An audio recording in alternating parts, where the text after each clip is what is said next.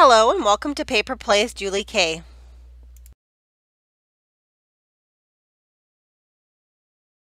Thanks so much for stopping by and spending some time with me. And today I have a design team project to share with you guys for AngeldreamCrafts. And again, AngeldreamCrafts is a store owned by Kim on Etsy, and she sells beautiful laces and trim, bling, doilies, appliques, just to name some of the items that she sells.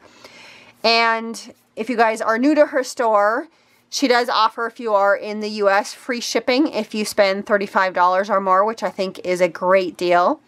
And I do have links listed below in the description box so you can easily find her store, also her own personal YouTube channel, and also some of the other ladies who are on the design team, either now or will be soon. So make sure you guys check out their channels. And for today's project, I decided to go ahead and alter a paintbrush. It's been something on my crafty to-do wish list for quite a while.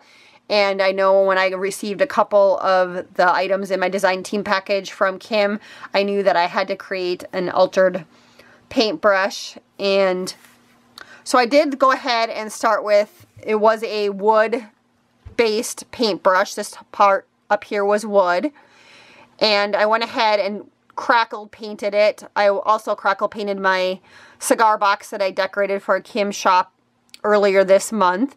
And as I was doing that project, I thought it would be really cute to do the same thing for this altered paintbrush because I knew I wanted to go with a vintage, shabby type feel. And I think crackle paint works perfect depending upon the colors that you pick out to kind of add a vintage feel to any project. And so after I did that to the wood part of this paintbrush, I went ahead and I wanted to add a little pink color to the base of it. And so this base part was kind of some brown fibers or kind of a coffee colored along with some white bristles on it. And I went ahead and I dipped just the bottom of it in some pink chalk paint. And then I also kind of took my paintbrush and kind of painted down some pink on it just because I wanted to have a little bit of pink in this project. And so once I did that, I started layering on my laces and trims. And the first lace that I ended up putting on to my paintbrush, she carries this beautiful leaf dangle trim in her store. And so I went ahead and added that. And originally I had left it white. And it wasn't until later on that I decided to change the color to green. And so what I ended up doing to change it green was I just took my paintbrush and I used some like glimmer mist spray, and it was kind of in an olive green color, and I just painted it on. I was very careful and I just painted each leaf because I had already glued this top piece on before I did that. So, but it did work well, and I just had to be patient with it drying, and I had to hold this part up while it was drying. But it turned out really cute, I think, and I love how the color turned out once I painted it green. It was really cute as white too. But as I got going on this project, I decided I kind of wanted to make it look like a rose garden. And so by painting that dangle lace green, that made it look more like a rose garden. And then also in between each of the layers of the dangle trim, I went ahead and added some pearl trim from my stash. And on top of that, she carried this beautiful cream colored embroidered lace that has some roses or flowers on it. And so I kind of gathered that up going around the whole paintbrush. And then I also went ahead and added some flat back pearl or some pearls to the top of that. And once I got done with that, again, I kind of knew I wanted to go with a garden rose type theme. So I went ahead and added some of these really pretty pink ribbon roses, and some of the ribbon roses came from my stash, and some of them came from a larger applique that Kim sells in her shop. And I think the ones that came off of the applique from Kim's shop are the ones that I used up here, and there was like I think 5 ribbon roses on that applique, and so I took them off of that, and then of course I added the other ones that were from my stash, and I kind of staggered them.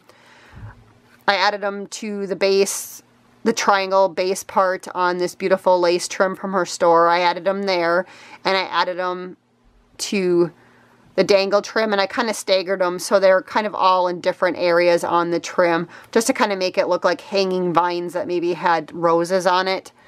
And I think that turned out so pretty. I think this type of theme would be really cute too if you wanted to go with like a fairy type themed altered paintbrush. That would be really cute.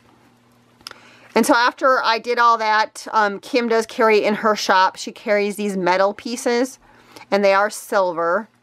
And so you can see a little bit of a base of one sitting right there. I did paint it with some chalk paint, and then I also went over it with a little bit of a coffee colored ink just to make it look a little more vintage. And then I also used a metal piece from her shop, and I wrapped it around the top of my paintbrush for an embellishment, so you can kind of see that metal piece a little bit better here.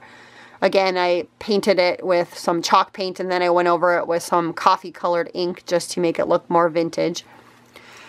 And so down here, once I had this piece painted, I went ahead and added a little flower embellishment. Again, the lace came from her store, and I gathered it up kind of like a flower. And she carries beautiful cabochons, glass cabochons in her store. Some of them have roses on them. She also has this set with vintage women, and I just fell in love with that image. This beautiful woman has flowers in her hair, so again, it kind of carried out the little rose garden theme that I was kind of going for.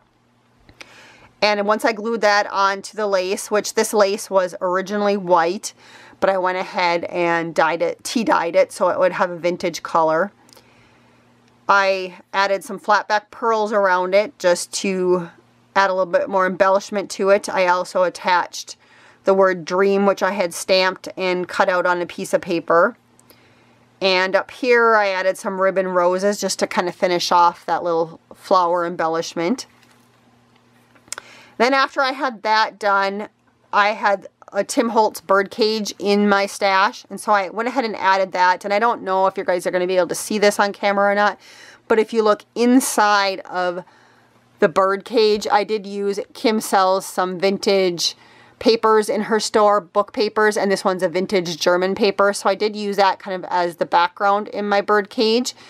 And then I also added, if you can see, there's another little glass bauble in there, and this one actually has some dried flowers in it, and it was part of a necklace that I received from my friend Sue Ann Thomason a couple of years ago, and I've been waiting for something special to use it on, and this was the perfect thing to use it on. So I went ahead and added that. I thought it matched perfectly because it had little dried flowers in it. And like I said, I don't know how well that's going to show up on the camera, but it looks really cute in person.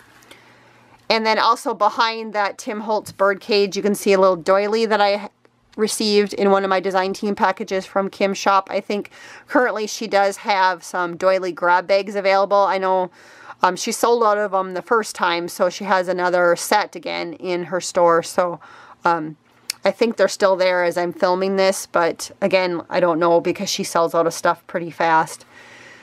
And so on top of this bird cage, I layered some of the pretty little pink flowers that came off of the applique from her store. I also took some more of that dangle trim and kind of layered it like there was some vines coming off of the top of the bird cage. And then once I did that, I went ahead and added some of these birds that were in my stash. And these actually are some pieces like from a long time ago in the 80s. They used to use these birds to decorate wedding cakes. And so the packaging actually has like wedding decorations on it. But I know, and then I went ahead and used it on here because I picked up quite a few of them a while ago. But I think they were from the 80s, these little acrylic birds. And so I had one right there, and then I also added one right here on the edge of the paintbrush, and I went ahead and added a couple more flowers next to this one. And then to finish it off, once this metal piece had glued on fully, I added another metal piece from my stash. And I do know, as I'm filming this, Kim also got some new metal pieces in her store, and so she has one very similar to this one. And it's kind of like a multi-grab bag of some different metal pieces. And I did see one that was very similar to this. So I went ahead and I painted that one green just to kind of make it look like a leaf color and to kind of carry out the green that I had in a couple other spots on here. And then Kim sells these really cute bling pieces. It has the acrylic rose and there's some rhinestones on it and some pearls. And so I did add that on top, and I just love how that kind of finished it off. And again, this was a flat metal piece like I had used under here, and I was able to bend it and glue it down. I did have to, as I glued it down, I did end up using E6000 glue.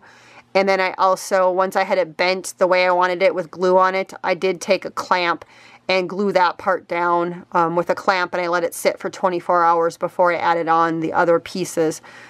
And so it did glue pretty easily onto my wood handle there. And so then on the back side, I added another metal piece just to finish it off. And again, she has those beautiful rose cabochons, and so I added this one.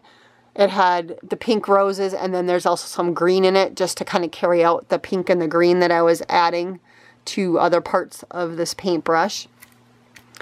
And because I like my back sides to look nice too, I went ahead and I added flowers to the vines back here, the dangles, and I added flowers to the back of the trim back here, and I added a couple ribbon roses up here too. But I really love how this turned out, and I'm really excited about it.